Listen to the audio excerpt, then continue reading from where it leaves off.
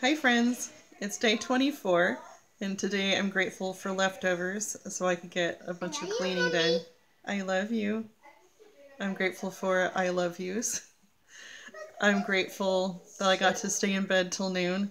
I didn't sleep that whole time, but it was good just to lay there and do nothing for once.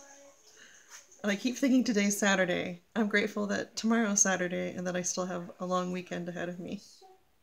And I can get even more done. So I'm really hoping we'll have time tomorrow to go get our Christmas tree and to get some decorations put up in the house. What are you grateful for?